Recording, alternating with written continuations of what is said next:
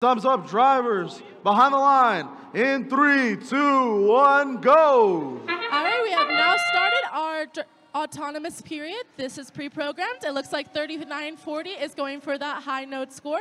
And it looks like they're going back for that engagement on the charging station. So is 7454 over there, and 7657 has also scored on the high node.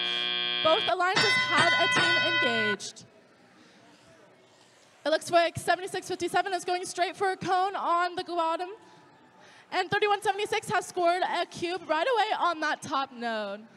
7657 is going for that cube on that high node, and they're successful with that. 3940 has also placed a cube on the high node, gaining the blue alliance 5 points. 1501 is attempting to get a cone from their human player station, and so is 7657. 3176 is going for another high node cone. And they are successful with that attempt. And 1501 is also successful with a high cone placement. 7657 is looking to start another link for their alliance. 3176 is going back to place another cone, looking to make their third link.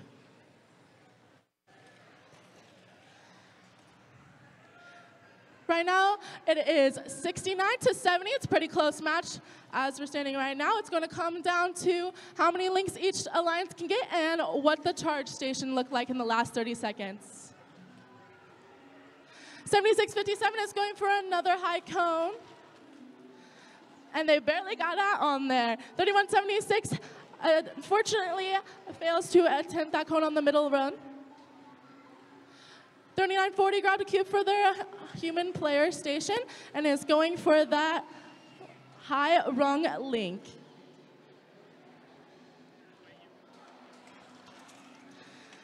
$76.57 looks like it's going to start their first mid link.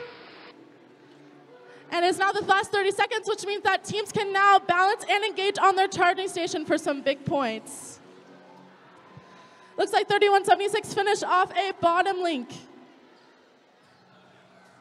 The blue alliance has 4 links, which gains or 5 links, which gains them that extra linking point. And it looks like 1501 and 3940 have successfully engaged a double docking on that charging station.